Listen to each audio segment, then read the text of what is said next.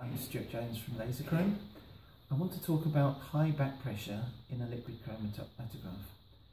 The HPLC will generate very high back pressure, much higher back pressure than we'll encounter in everyday life. The pressure is caused by the pump forcing the mobile phase, the eluent, through the column, and so the high back pressure occurs in the system between the pump and the top of the column. The actual back pressure is not something which we set, it just happens, and it's a function of the particle size in the column, the diameter of the tubing, the length of the column, the viscosity of the mobile phase, and the temperature that we're running the system at.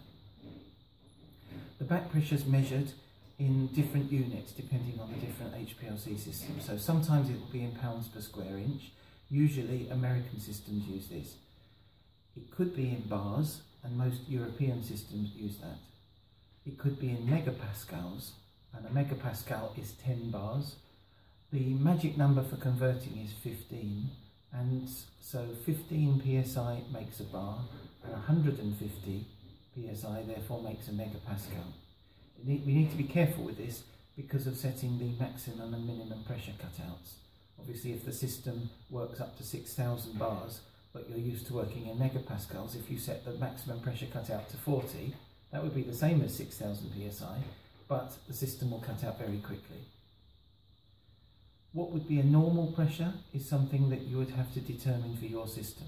There is no accurate or right answer, but it's important that you set an appropriate upper limit that will stop the system if the pressure goes too high.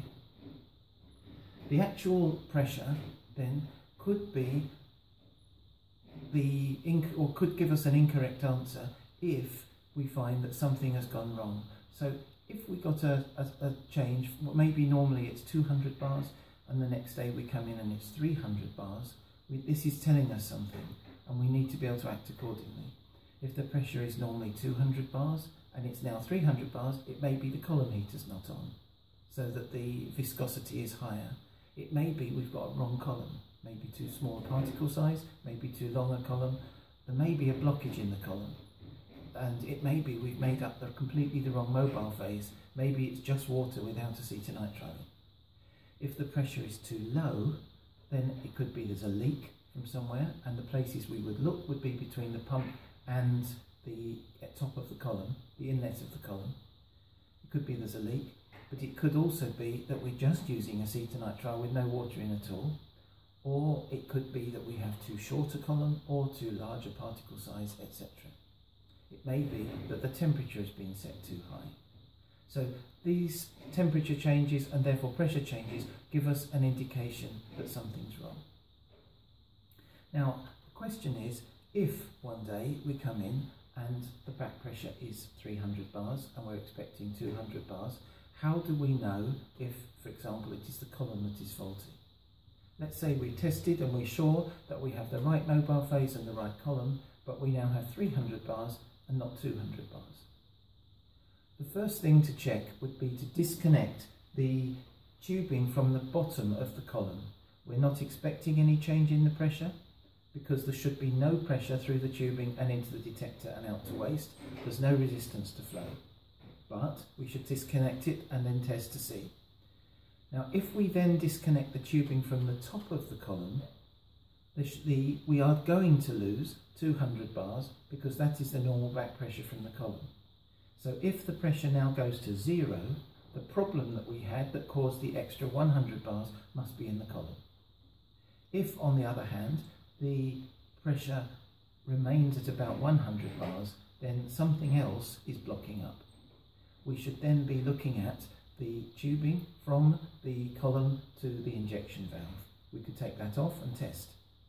We could very easily test to see if it is the loop by turning the valve from load to inject. If we're in the inject position, the loop is included in the flow path and therefore the back pressure. If we are in the load position, then the loop is excluded. If we disconnect the tube that goes from the pump to the injection valve from the valve, that now takes the valve in its entirety out of the flow path, and normally that would reduce the pressure to 0. If it doesn't, then the blockage is in the tube from the column to the injection valve. If a piece of tubing is blocked, we may be able to clear it by putting it on backwards, so that the end that normally connects into the valve, for example, could be put into the pump and then just turn the pump on. The pressure will build up, it will build up quite fast, and maybe it will spit out the blockage. The blockage will have gone down the tube about as far as it can go and then got stuck. So it's not going to be cleared by just pumping harder in the same direction. It will have blocked the tube at the inlet end and the blockage will not have gone very far. So if necessary, if the tube is long enough, you could cut off that little inlet end and then make up a new piece of tubing, or just put up a new ferrule on the end. Now, if the blockage was in the column, so that when we took off the column, that meant the back pressure went down to 0, it's possible that it's the frit. This is the normal size for a column, although it might be 15 centimetres or 10 centimetres. But I'll use a larger column to show you because it's easier to see. So if we take the end off the column, this is the end fitting, this is the nut that holds the end fitting on, so we keep this piece still and turn the nut. And at that point, this end fitting will come off the column and a frit falls out. The frit is a filter disc, which filters the mobile phase coming into the column and the sample. If that frit is blocked, then we will get very high back pressure. Now, looking through the ends of the column, you'll probably find this easier to do on your own one rather than this one. There is a very tiny capillary that goes from where the connecting tubing goes in through to the inside of the column. All of the sample and the mobile phase comes through that tiny capillary and straight into the middle of the frit, and it blocks up at a point in the middle. So, if we were to turn the column upside down, I'm just putting it back together. If we were to turn the column upside down and pump in the reverse direction, if that frit was blocked up right in the middle, the mobile phase now doesn't come out of a point source, but it comes out of the full diameter of the column. And so it goes through the whole of the frit and can then run around behind the blockage and out through the port at the other end. As a consequence, the back pressure in the reverse direction will be normal. So if the peak shape is normal so that we're not destroying anything, and we reverse the direction of the column and the back pressure goes back to normal, that means that the inlet frit is blocked. If the back pressure drops a little and then goes back to 300 bars, or whatever it was, then we still have a problem, and it suggests that the packing bed itself is blocked.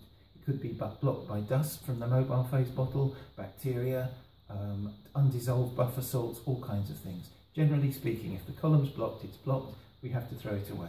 The only thing else is that it might be that something has chemically bonded onto the top of the column, and in which case, by reversing the column and pumping with a strong eluent in the backwards direction, the reverse direction, we may be able to wash it off. If something is sticking like glue to the top of the column, we could pump in the forwards direction for ages and we may have simply moved it from here to here. But if we pump backwards, then it's either on the column still or it's washed off. Changing a frit is quite straightforward, but you must have a spare frit and it must be the right type. Most frits are 2 micron, unless you're using a HPLC column with very small particle sizes. It is very important that the frit is smaller in its pore size than the particle size inside the column. The inlet frit is there to protect the column from particles and things in the mobile phase, but the outlet frit is there to keep the particles in. So if the pore size is smaller than the particle size, the actual packing can come out through into the detector. If you have a spare frit, plan this the way a man goes shopping. You just go there, you do it, and you go away again. We take the column off, take the frit out. It may be, it won't come out of here. You may need to bang it on the bench. This one we know falls out, but just a tap on the bench and it may well fall out. If you have a flat-headed screwdriver, you could stick it in, tap it, and then just twist to break it free and it will come out. You could put this in an ultrasonic bath, but put it in a beaker because when the frit falls out, it may go down the drain of the ultrasonic bath. Either way, it's got to come out. If all else fails, connect this to the pump and turn the pump on. If you want to be really mean, press purge and it will give it 6,000 reasons to come out.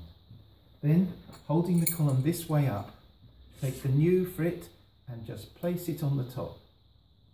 It's no good putting it in here because as we put this on, it falls on the floor. And now I've dropped it on the floor just to prove the point. So it's on the top, the fitting goes on, and then we do the nut back up. Even in that short time, we will have probably put some contamination from the air into the top of the column. And so when we flush the column through, there will be peaks that will come out and it will take a little while to stabilise. But we should find straight away that the back pressure goes to normal. If you don't have a frit, but you have an old column that was fine, you could undo the outlet fitting and take the old frit out, because that frit is probably okay, and you could use that as the new inlet frit for the new column. It's a bit of a get you out of jail free card, but maybe it will work. Anyway, thank you very much for watching. This is Stuart Jones, and I'll speak to you again.